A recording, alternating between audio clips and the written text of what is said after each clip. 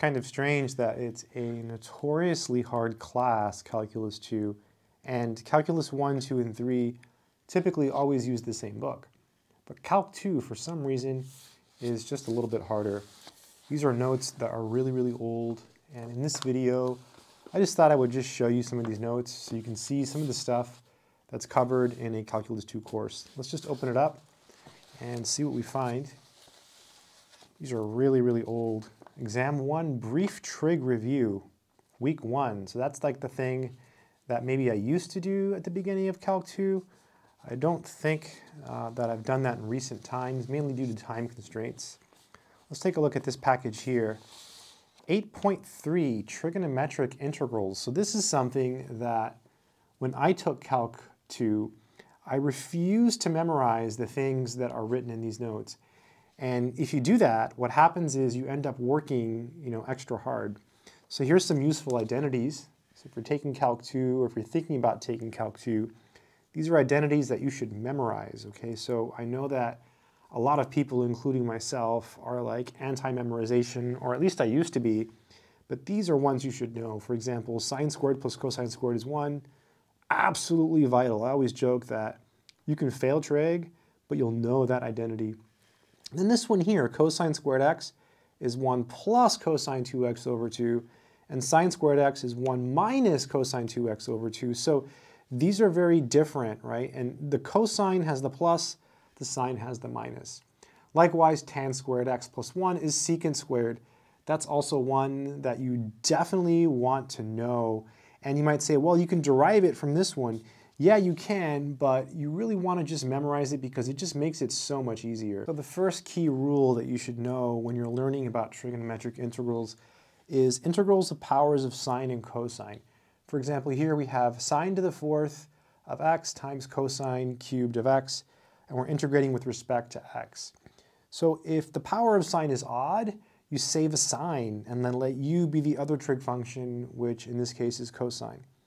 If the power of cosine is odd, save a copy of cosine. So here it just says, save one of the factors of the power of the odd one. So for example here, in this example, we have sine to the fourth of x and then cosine cubed of x dx.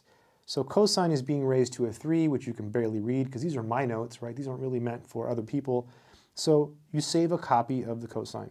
By the way, if both powers are even, what you want to do is you want to use these identities here and then just convert everything to cosine. So if you had like cosine to the fourth power, you would break it up and write it as cosine squared, and then just use this identity and multiply it out and then just go from there. But you can see here in this example, basically we save a copy of the cosine. See, you have cosine x dx. That came from here, right? Because this is cosine cubed. This is cosine squared times cosine, which is cosine cubed, right? So we save the cosine. That means u is going to be our sine. So that means we have to get rid of this cosine squared. Well, cosine squared is 1 minus the other one squared, so 1 minus sine squared. And so now we're in a position to make our substitution, right? We can let u be sine x, so du is cosine x dx, and then we go from there and we can finish like a pro, boom, and we get the correct answer. So really, really powerful technique, whereas if you didn't have any guidance, like if you didn't know to save a copy of the one that's being raised to an odd power, it could be pretty bad. Let's turn the page, see what else we have. Just another example, so this might help you too. Like if you're a calculus teacher, you can kind of like see how I did it. Just try to keep the writing to a minimum on the board, and just little memory tricks like saving a copy of the one that's being raised to the odd power is super powerful, because once someone knows to do that, they become pretty much invincible for this type of problem. And once you do a couple of these on your own, if you're a student and you're watching this video, you got this. You'll be able to like destroy any problem like this. Here's another example. In this case, I purposely made sine the one that's being raised to the odd power. So we have sine of x to the 5th power times cosine of x squared. And again, power of sine is odd, so save a sign, let u be the other one, so in this case cosine. So here we have sine to the 5th power. That's going to turn into sine to the 4th power times sine. You see sine to the 4th times sine, because when you multiply these, you add the exponents, right? Sine to the 1st power times sine to the 4th power is sine to the 5th power. At this point, because we saved a sign, we're going to let u be cosine. That means we got to get rid of this guy. So sine squared is 1 minus cosine squared. So we did that here, and that's squared. Then we make the substitution, boom, don't forget the negative, and then we just go from there and finish the problem. So I won't go through all the details, but that's the main idea, right? Whenever you have trig functions like this, powers of trig functions, sines and cosines, if one is being raised to an odd power, save a copy. And then here what I did was just another example to really make sure people got it, right? This time they're both odd, right? So which one do you do? Well, you could do either or. And the really interesting thing is, if you do this one, right? If you save a copy of cosine, you get this answer. But if you save a copy of sine, you get this answer. So it's like, whoa, what's happening there? But yeah, pretty cool. And they're both correct answers. Then I did another example. This time the argument of sine and cosine is not just x, it's 3x. So you get an extra 3 when you take the derivative after your substitution because of the chain rule. Here's one where you have a sole even power and a 2x as the argument of sine. And so we use those identities that we saw before, these here, which are totally worth memorizing. So that's why, that's why they're useful, right? They're not just useful, you should memorize them, but they are useful, right? They are extremely useful, and they let you do a lot of mathematics that you can't really do without them, right? So I'm not one of those people that's like for memorizing like every single identity in trig, but these are the ones you need to know, and with these, like, you can become pretty cool, pretty awesome, and pretty cool at calculus. This is an easier one here, save a power of cosine. Yeah, let's keep going. I think it gets harder. Yeah, it does. So after you deal with the sine and cosine stuff, you have to deal with powers of secant and tangent. This is where it gets a little bit crazy. As you can see, my handwriting is pretty insane here. And so just recall tan squared plus 1 is secant squared. And then main derivatives, right? Derivative of tangent is secant squared. Derivative of secant is secant tangent. So with those things, if you follow these rules, you can become a monster. Let's go ahead and read these rules very carefully. Notice I wrote, maybe omit very special cases. I never omitted them. I wrote them on the board every single time. I don't know why I put maybe omit in my notes, but that's the fun thing about going through these notes. You see things in the notes that I never wrote on the board, ever. So if power of secant is even, save a secant squared. So I always memorize that. Even secant, save a secant squared. Even secant, save a secant squared. If the power of tangent is odd, save a secant tangent. Odd tangent, save a secant tangent. Even secant, save a secant squared. And then if the power of tangent is even and there's no secant factors, save tan squared and then convert the rest to secants. Very special case. If the power of secant is odd and no tangents, use parts. That's like the integral of secant cubed. That actually has its own Wikipedia entry, so that's how famous that is.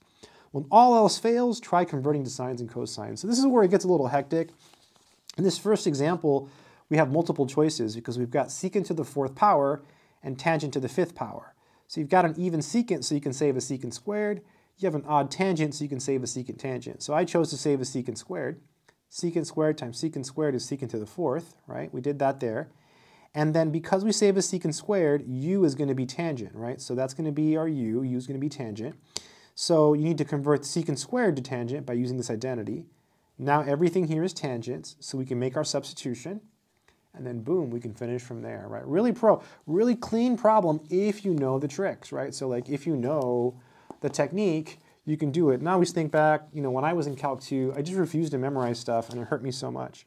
So if you take anything away from this video, if you're still watching, memorize stuff sometimes, right? Like sometimes it's just worth memorizing stuff. It really is, it really is. Here's one with an odd tangent. So in this case, we saved a secant tangent. That's pretty cool. All right, let's keep going. Tangent to the 4th. So here's one that's kind of annoying. This is one of those special cases, right? So you have tan squared, because that's the same thing as tangent to the 4th. So notice I skipped some steps here, right? I went from tangent to the 4th to this. That's because these are my notes, right? These aren't like meant for students. But tangent to the 4th is tan squared, tan squared. Tan squared is secant squared minus 1. Then you distribute, and then you keep going, and you just keep applying the rules, and you integrate, right? Secant to the 4th, even secant, save a secant squared. That one's pretty straightforward. And then here we have that famous integral, the integral of secant cubed. This is the one where you have to use parts twice. I have a YouTube video for this problem. In fact, I have YouTube videos probably for all of these problems on my YouTube channel. And then over here, what's this? Over here we have the really annoying ones. These are the ones that require really annoying to remember trig identities, like this one here. sine mx cosine nx is equal to this. Like, most people don't memorize this, but if you're trying to integrate something like this, sine 5x cosine 4x, all you have to do is basically carefully apply this formula. So hopefully if you're taking Calculus 2, you're not forced to memorize these. Personally, I never, ever, ever, not even once, required any of my students to memorize these identities because, I don't know, I mean, they do come up, they are important, and they come up in certain applications and stuff like that, but honestly, at the end of the day, people are going to memorize them and forget them. But when you memorize stuff like this, it comes up so much that you'll remember it forever. Anyway, it's just a really random video. I just wanted to make a video just to show you some of my notes. If you enjoyed this video and you want to see more notes videos or notes for other classes or anything like that, leave a comment below. If you're interested in learning math, I actually do have a Calculus 2 course. Check out my website, mathsorcerer.com. All the courses are currently on sale, and I think they're always on sale if you go through my website, but currently they are on sale. They're on Udemy, but if you buy them, please use my website, mathsorcerer.com. I also have a Patreon, Math Sorcerer. I'll put the link in the description. So check that out too if you feel like this video provided some value to your life. But yeah, Calculus 2, why is it so hard? I don't know. It just really is. Look how many notes I have here, tons. I have notes for multiple courses because I've taught for years, and I've got some really advanced mathematics notes as well as old qualifying exam questions and stuff. So yeah, if you enjoyed this video, let me know. Until next time, good luck, take care, keep doing math.